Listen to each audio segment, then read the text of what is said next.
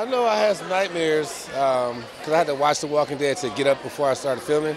And I wasn't allowed to watch zombies as a child, so had some nightmares, but turned into a good dream after I got done filming. I play Luther. I'm the friendly, mean person, if that makes sense. It's new for me. I'm a country boy. I'm Ohio, Akron, Ohio, small town guy, so it was a bit of a culture shock, but I'm glad I came. The food is amazing. And people are nicer than people think. People are very nice in New York. Don't believe it's a lie. I think the first time I seen Jeffrey Dean, because my father's he's his favorite actor ever. So seeing him and getting a compliment from him on my acting was like it meant a lot. It was very validating for me, for sure. Well, I play Nina, and I'm, honestly, I feel like this is such a big undertaking, putting Dead City or like putting Walking Dead in New York City, and so I feel like with my character, there's a bit of mystery in there too of like where she's gonna go. So I'm hoping to find that out too and watch it with everybody. But what I can say is I really loved working with Lauren and Jeffrey and with Mahina. And I spent a lot of time with Mahina, and I feel like my character really cares for her character. I mean, New York City's a character, so I feel like it's a playground for a writer and for filmmaking and whatnot. So I'm excited to see how that turns out, and I haven't seen it yet. So yeah, it's very, very exciting that it took on the city. It's like daunting, but I feel like Eli's a genius. Super cool. Hano is this young guy who's trying to make his way in the world. And it encounters some very dangerous characters, not only just zombies, but dangerous people out there as well. I'm excited for you guys to see how his journey unfolds. Twists and turns everywhere, big things. I mean, like the point was to make everything big, bring it into Manhattan, and use the coolest places of Manhattan.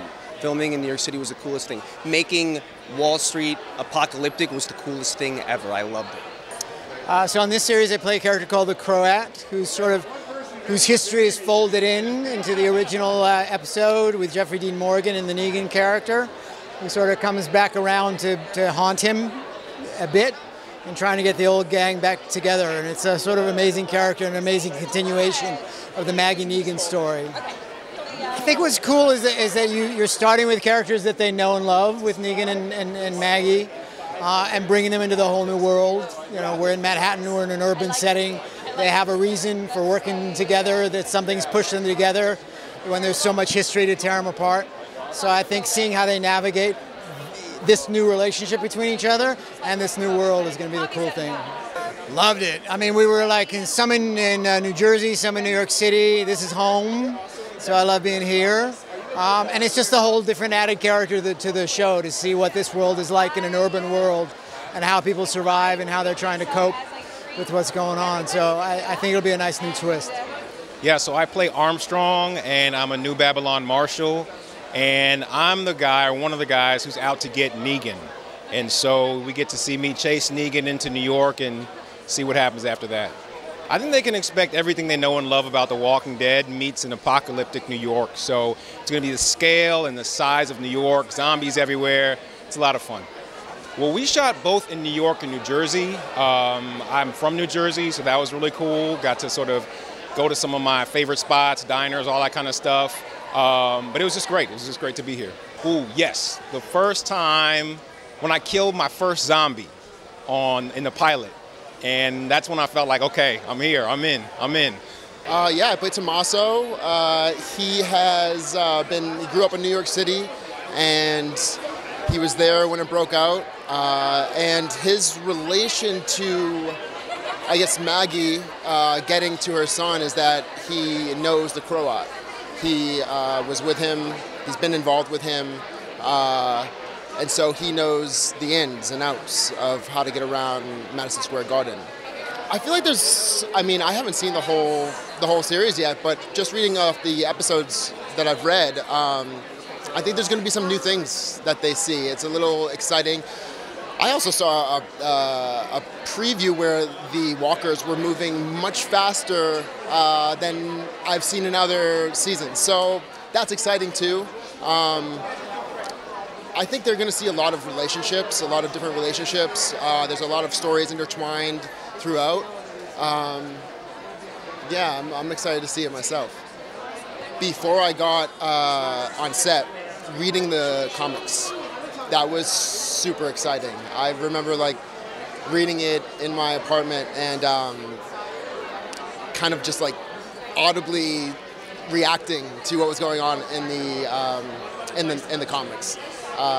And then just on set it's great to be on set, meeting Jeffrey and Lauren, working with Karina, Eli, everyone. I mean, the whole thing. It's hard to say one moment. Yeah. So Amaya is a Dominican survivor from New York City, which I am very proud to represent. I thought it was very important for her to be Dominican. I wanted to rock the natural curly hair. But she's a badass. She's a survivor.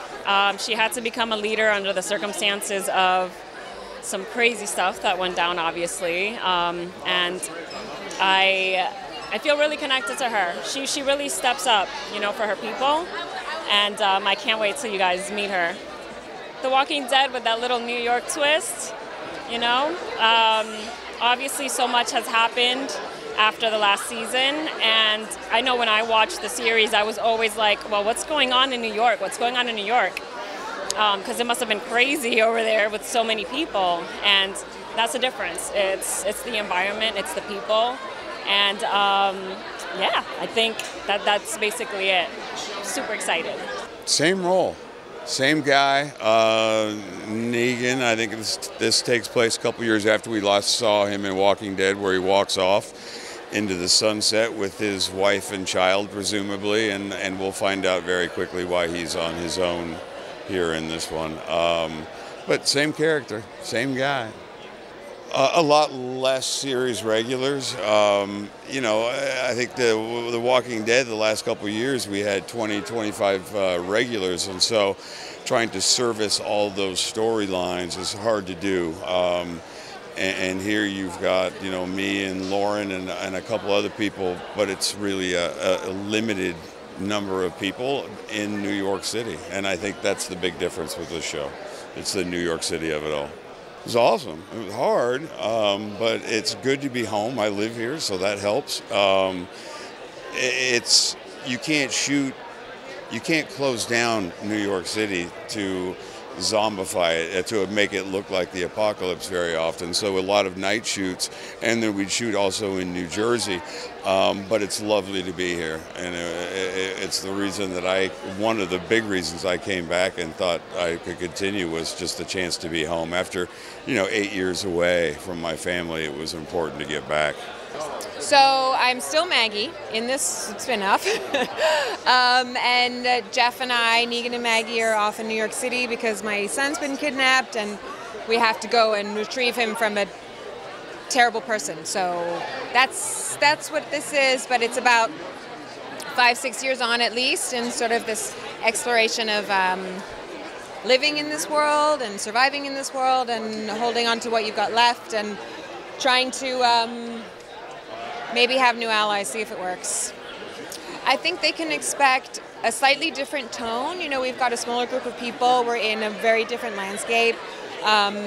Emotionally, there's definitely some walls and some prisons that have sort of come up for Maggie and for other characters that are going to be really interesting to explore and to experience. They definitely were for us to do, and we're in New York City. We're in a totally different place. You've seen two very capable people, even though they were at odds with each other, and now you see them in a place that they are so much more at odds with. So it's scary and it's exciting and it's fun and it's still got zombies.